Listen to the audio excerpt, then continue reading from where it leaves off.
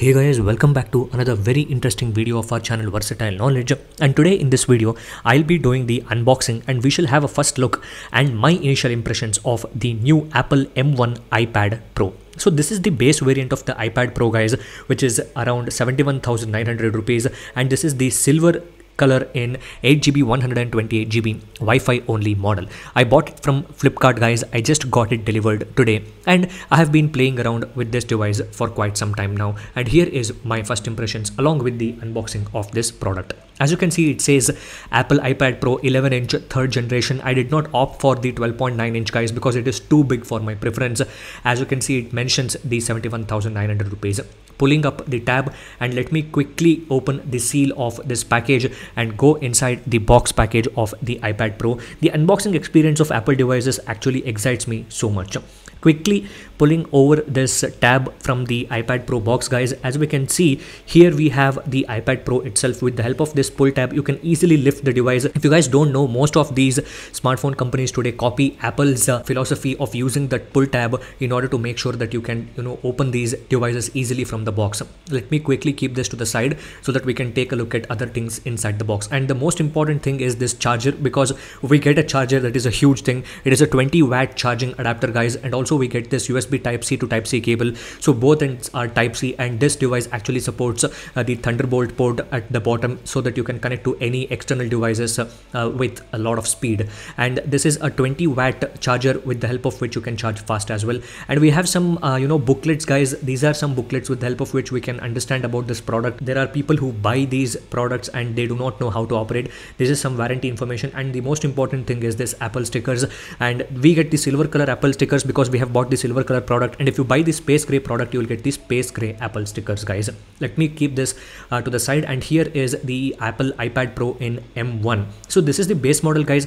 I just opted for the 11-inch and I just opted for the base model because rest of the models are too expensive for my preference, and this product actually served my purpose. As you can see, we have iPad that is written over there, and we have the magnetic connectors, and this is made up of complete aluminum guys. It feels extremely cold to the touch, and it is outstanding in terms of build quality. The first look at this device made me mesmerized about the quality of this product guys.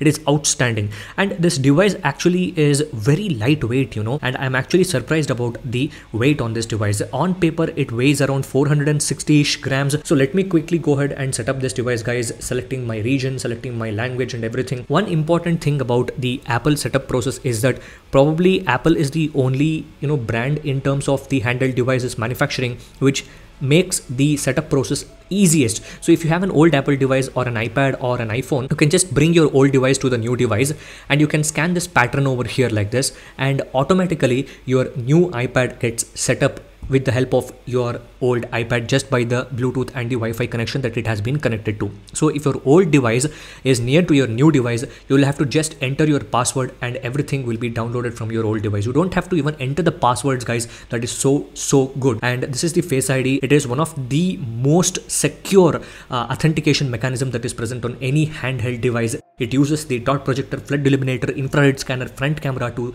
recognize your face, lock and unlock this device. And right after I unboxed the product, I got a software update of Apple iPad OS 14.6.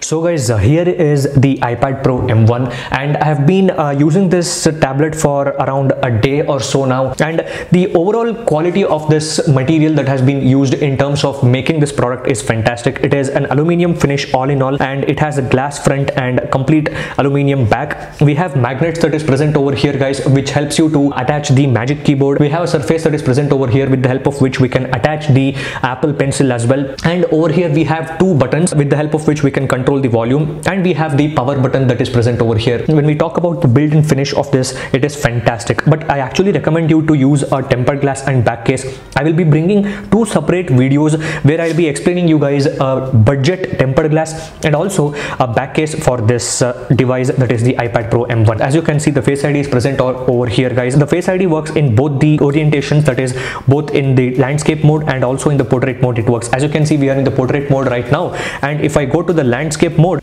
Face ID works in landscape mode also. So the Face ID is fantastic, guys. It is one of the fastest authentication methods that you can find on any smartphone or any handheld device, which is a fantastic thing. And this is a typical iPadOS interface. I've made down a few notes about what I want to talk about this device. This device actually runs on the Apple's default M1 processor. So as you can see, it has the Apple's M1 chipset. This is the same chip that is present on the Apple's MacBook Air, the Apple's MacBook Pro, and also the latest iMacs as well, which is fantastic. It is also present on the Mac Mini, and also it has the 8 gigabytes of RAM and 128 GB of storage. Apple doesn't reveal the RAM and storage options for their devices. Luckily, we have the RAM and storage option that is available from Apple's side, and this is one of the fastest or one of the most powerful handheld devices that you can find. Or if I can quote this, I think this is the most powerful handheld device that you can find on the planet. I have run a few tests. As you can see, graphic test 1, we got around 58 frames per second, 57 frames per second, and we also run the 3D Mark test. This is the result, guys. As you can see, 18,296 is the overall score that we have got in the Wildlife Unlimited test. And also this is a fantastic device for day-to-day transactions and also high performance things such as gaming and continuous usage of Google Chrome with multiple tabs open and some things like that. In terms of power and raw performance, I think this is one of the most powerful devices available out there. When we talk about the cameras, this device actually has a double camera setup at the back, which is a 12 megapixel normal camera and a 10 megapixel ultra wide angle camera. And also we have a LiDAR scanner. This is the mic, and also we have the flash that is present. And also on the front we have a 12 megapixel camera that is present over here in this surface. This is a 12 megapixel camera which has that center stage feature. When we talk about the camera quality of this device,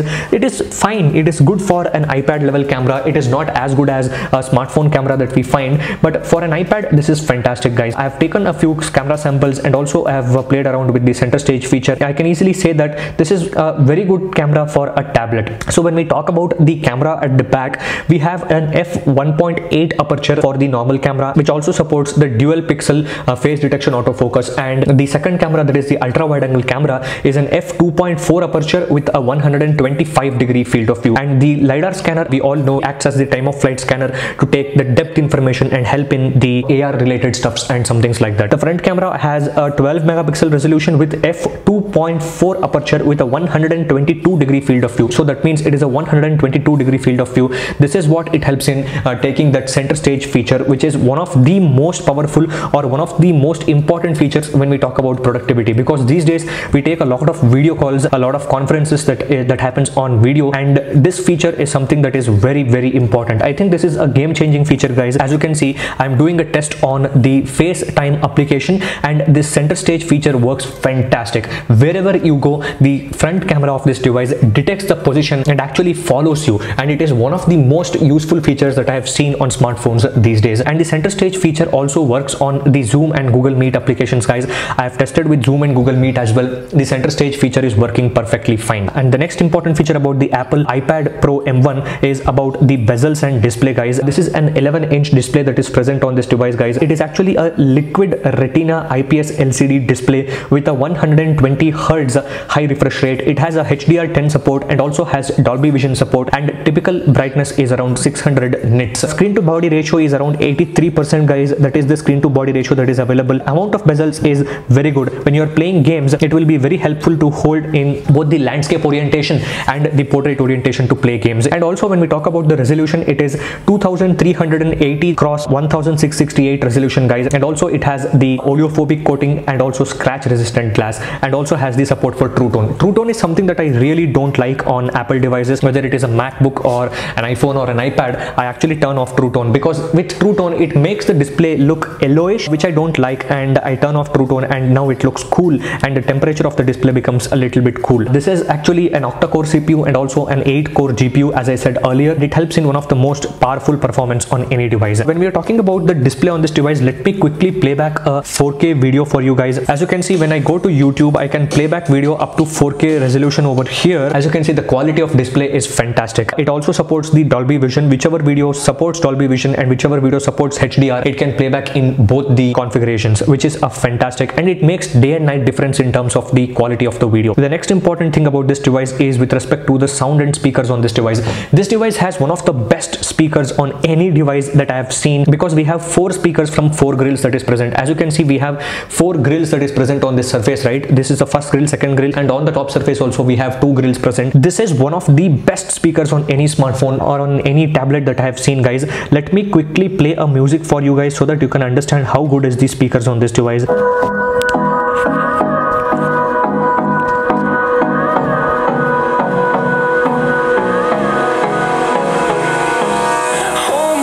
Till I get up, time is barely on our side. I don't wanna waste what's left. The storms we chase are leading us. So as you guys just saw, the quality of speakers on this device is outstanding. This is one of the best speakers that I have heard on any device, guys. It also has the Dolby Atmos support, and also it has the spatial audio support as well. Now let's talk about the physical dimensions of this device. This device actually is a Wi-Fi only model. We also have a Wi-Fi plus cellular model, which actually supports 5G, and a lot of bands are supported here in India as well. And this Wi-Fi only model actually weighs around 466 grams. When you hold this device, it feels really lightweight. It doesn't feel like a heavy device at all. It is cold to the touch because of the aluminum sides and the aluminum back that is present. When we talk about the thickness, it is just 6.4 millimeters, and it is fantastic. It is just 6.4 millimeters, guys. When we talk about the microphones, here we have 3 different microphones that is present. 1, 2, 3 different microphones, and also we have a microphone that is present on this surface, and it gives a richer audio experience when you are taking the video calls on Zoom or FaceTime or Google Meet. Now let's talk about the most important port, that is the USB Type-C port. No, this is not a USB Type-C port. This is a Thunderbolt port. So what is a Thunderbolt port? Thunderbolt port is like basically an Apple's proprietary name for the USB Type-C port, which supports faster data transfers on your devices. So that's a very basic explanation. One important thing is this Thunderbolt port is just like what we see on our MacBook computers, which helps in extremely fast data transfers, and it also supports the power delivery, and also it has the support for a lot of SSDs and other gadgets that you can directly attach to this and start editing directly from the SSDs. So now let's talk about the iPad OS that is running. Let me go to the settings and let me go to general and software. As you can see, we are running on the latest iPad OS 14.6. I got an update right after I unboxed the product, guys. This is a typical iPad OS, guys, and I think one of the most important things that everybody is speaking online about this device is with respect to the software bottleneck. Even though this device is so powerful and so breathtaking in terms of performance, the software on this device, that is the iPad OS, is making it a bottleneck, because it may be applications that is present on our computer like the Final Cut Pro and full-fledged iMovie, and the applications such as Android Studio, Sublime Text, it may be Minimal ADB and Fastboot, and a lot of other applications which are present on our typical desktops is not present on this iPad Pro, just because it is an iPad OS and they do not want it to make it like a Mac computer. If they make this iPad OS as a Mac computer, nobody will buy a Mac computer, right? Nobody will buy a MacBook, iMac or something. So that's why they are limiting themselves to make sure that this stands somewhere in between the iPhone's iOS and the MacBook's macOS. And we have the WWDC on June 7th, and I'm damn sure they are not going to bring the full-fledged support like the Finder on our computers, on our Mac computers, or the Control Center on our Mac computers. Everything what we are seeing now will remain the same. There will be slight amount of changes that will be present. Amount of hardware that is present on this device is actually capped by the software. Hardware is here and software is here. So in order to make sure that this device has complete utilization of what power it has, the software needs to match with the hardware. So that is something that Apple needs to take care of quickly. So this device actually supports the Apple Pencil. You can just put it over here, and also supports the Magic Keyboard. These two are the accessories which I do not use, guys. Reason why I bought the 11-inch model. So the first important reason why I bought the 11-inch model is because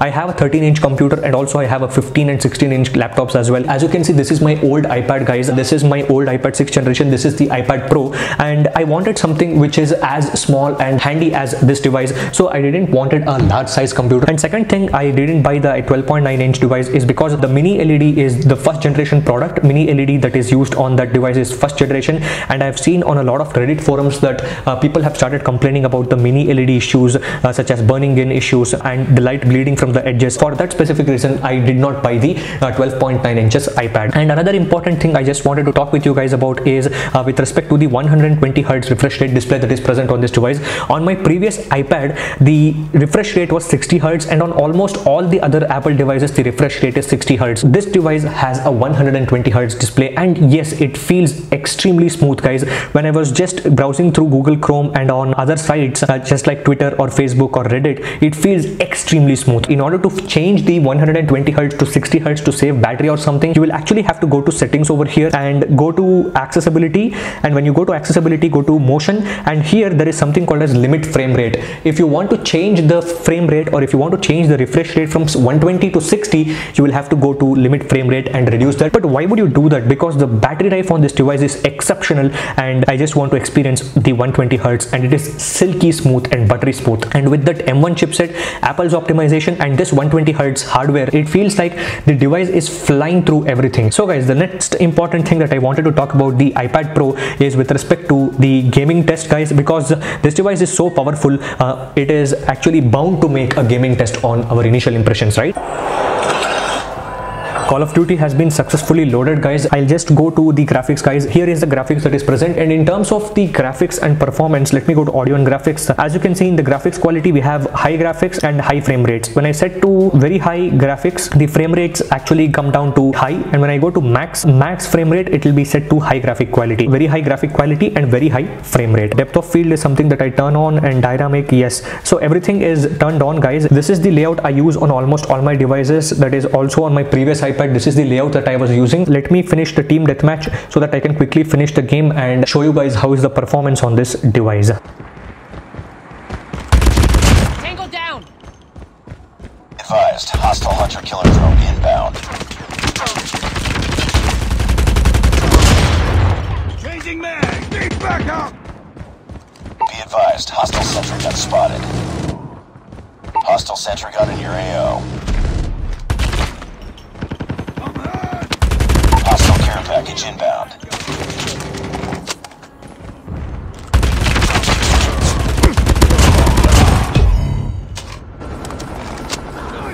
So guys, I played Call of Duty Mobile on the iPad Pro for around 5 to 10 minutes, and my goodness, the device is fantastic in terms of pulling off Call of Duty at very high graphics and very high frame rate. I think they need to optimize for the maxed out frame rates and the maxed out graphic quality. I'm damn sure the device can pull it off. Also, I'm just waiting for Battleground Mobile India, that is the Indian version of PUBG, to come so that we can play that game also, and I'll be bringing the gaming reviews on this device as well. So stay tuned for that. And what is my initial impressions on this device? Initial impressions are great because I'm upgrading from an old iPad 6th generation. This had become a little bit slow. I wanted that raw processing power of M1 to be experienced on this device, and also I wanted this speakers and the quality of the screen so that I can watch all the content on the iPad. I don't watch any content on my smartphone. I just buy smartphones and sell it off after the review is done, and my go-to device in terms of media or entertainment is iPad. So I just want the best-in-class experience in terms of the quality of speakers and in terms of quality of the screen and the smoothness, and also in terms of gaming. So these are one of the top 4 requirements that I wanted on an iPad. So I'll keep you guys posted with respect to more videos on the iPad Pro M1, guys. If you guys have not subscribed to the YouTube channel, you have to hit that subscribe button right now. And that's it for this video, guys. If you guys have liked this video, please hit the like button, share this video with your friends, and subscribe to the channel for more interesting and amazing content like this one. Thank you for watching, guys.